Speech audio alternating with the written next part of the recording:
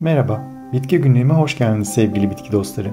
Bitkilerin dünyasına yaptığımız bu yolculukta her gün yeni bitkilerle tanışabilir, onların pek fazla bilinmeyen hikayelerini benden dinleyebilirsiniz.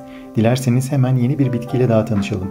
Sarı Meyan ya da Latince adıyla Thermopsis turcica, baklagiller yani Fabaceae familyasından sadece Türkiye'deki Akşehir ve Eber göllerinin güney kıyılarında rastlanan rizomlu ve çok yıllık endemik bir otsu bitki türüdür.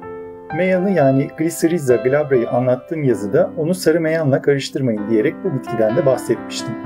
Botanik dünyası onu vuralia adıyla tanısa da biz ona daha çok acı meyan, Eber sarısı ya da piyan diyoruz. Meyandan farklı olarak büyük sarı çiçeklere, tüylü bir gövde ve yapraklara sahip olan Sarı Meyan'la ilgili belki de en önemli bilgi kritik ölçüde tehlikede olan bitki statüsünde olması, yani diğer bir deyişle yok olmak üzere. Hayvanlar tarafından tüketilmeyen bir bitki olsa da zararlısı da oldukça fazla bir tür.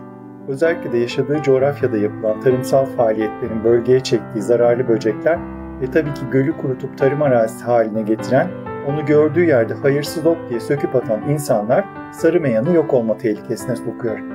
Bu bitkiyi ilk defa Nezahat Gökyiğit'te koruma altına alınmış olarak gördüğümde yetkililere peki umut var mı diye sormuştum. Bu sorunun cevabı ise bunu zaman gösterecek olmuştu. Çünkü bitkinin tohumlardan yetiştirilmiş bireyleri ancak 3 ile 4 senede tohum oluşturmaya başlıyorlar.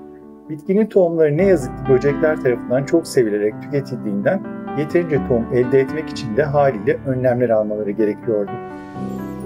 Orada kendisi için ayrılmış küçük alanda piyana Akşehir Gölü'nün kıyısını aratmamayı başaracaklar mıydı açıkçası ben de merak ediyordum ama çok değerli hocaların gözetiminde ve emin ellerde olduğunu düşündüğümden bu konuda umutluydum. Piyanı uyum sağlamaya çalıştığı Nezahat Gökyiğit Botanik Bahçesi'ne yaklaşık 5 yıl sonra Haziran ayı ortası gibi ziyaret edip hatırını sormak istemiştim ama maalesef yerinde yerler esiyordu. Bitkileri özellikle de endemik türlere ait oldukları iklim ve coğrafyanın dışına taşıyabilmek gerçekten de çok zor. Çünkü bu bitkilerin bu kadar özel olma nedenleri aslında varoluşlarının karmaşık çevresel faktörlere dayalı olmasıdır. Yani o bitkiyi yaşadığı mikroklimanın tüm özellikleriyle beraber başka bir yere taşıyamazsanız yeni koşulların adapte olması da o denli zor olacaktır. Öte yandan sanırım piyanı asıl olarak ana vatanında koruyabilmek, bitkiyi tanıtarak yöre halkını bilinçlendirmek ve kendi yaşam alanında koruma bölgeleri oluşturmak galiba çok daha önemli olabilir. Bitki günlüğümü ziyaret eden herkese bu videoyu izlediği, beğendiği, yorum yaptığı ya da paylaştığı için teşekkür eder, bol çiçekli günler dilerim. Bir sonraki videoda görüşmek üzere.